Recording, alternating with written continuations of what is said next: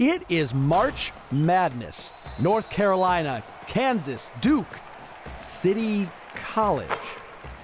As silly as it sounds, there was a time when City College was the dominant force in college basketball. And then it all fell apart.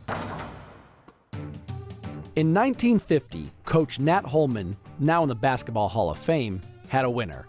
Having a much more diverse team than many of the more segregated colleges of the day, the Beavers' starting lineup, featuring 2 black players and 3 Jewish players, steamrolled their way to the championship of both the NIT tournament and the NCAA tournament, along the way beating the likes of Boston College, Princeton, Kentucky, and Ohio State.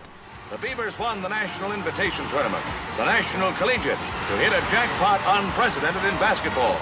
Nowadays, teams aren't even allowed to compete in both tournaments. So as it stands, the 1950 CCNY Beavers go down in history as the only team to win both titles in the same season. The grand slam of college basketball. But the glory was short-lived. It turns out that magical season was beset by gambling, bribes, and the mafia. And not just for City College. Mobsters had been bribing college players, not to lose games necessarily, but to win by less than the bookmakers predicted. And then the gamblers could bet on this more of a sure thing outcome. This scheme is called point shaving, and to this day, the scandal is still widely remembered in popular culture. He passed during the night. What a blow. He was a great man. My cousin told me it was Carmine who invented point shaving. CCNY versus Kentucky, 1951. Nobody beat the spread. I bought a black Fleetwood. And after a police sting the next year, all the dominoes started to fall. When the dust settled, 8 gamblers and fixers and 32 players from 7 colleges were arrested.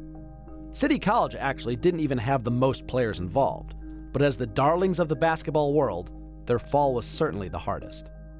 In the aftermath, CCNY as a whole de-emphasized athletics and then dropped down to Division III, where we find ourselves today. It's a complicated legacy, that 1950 team.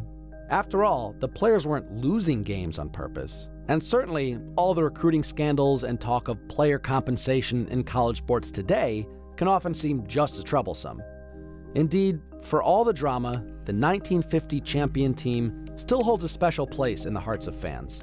And now, looking back on its 70th anniversary, the last surviving member of the team, Floyd Lane, was honored with a standing ovation during this season's basketball tip-off banquet. Thank you all very much. For the record, I'm Ari Goldberg.